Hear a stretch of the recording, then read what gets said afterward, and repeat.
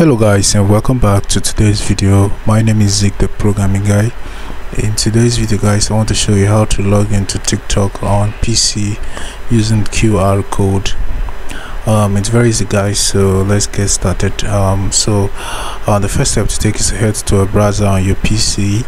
I'm using my Chrome browser, so I'm just going to go to tiktok.com.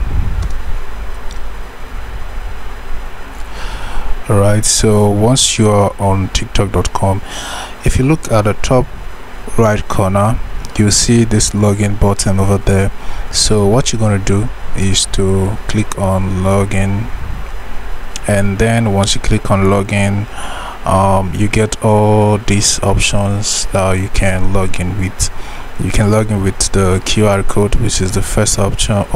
You can use your phone number, email, username.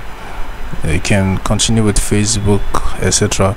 So we're focusing on the first one, which is use QR code.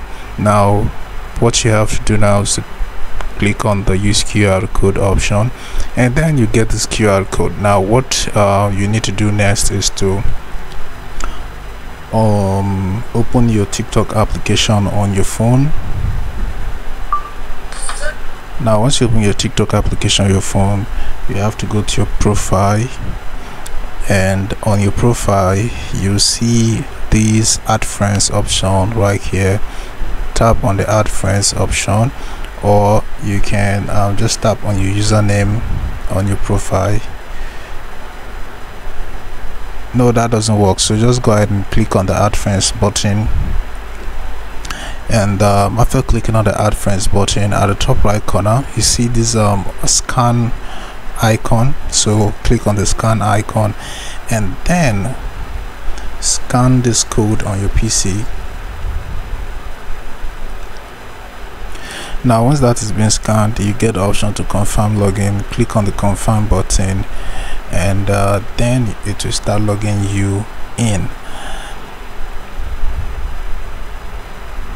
Alright, so it was successful. Now as you can see right here, I've successfully logged in, so I can view my profile. Click on view profile.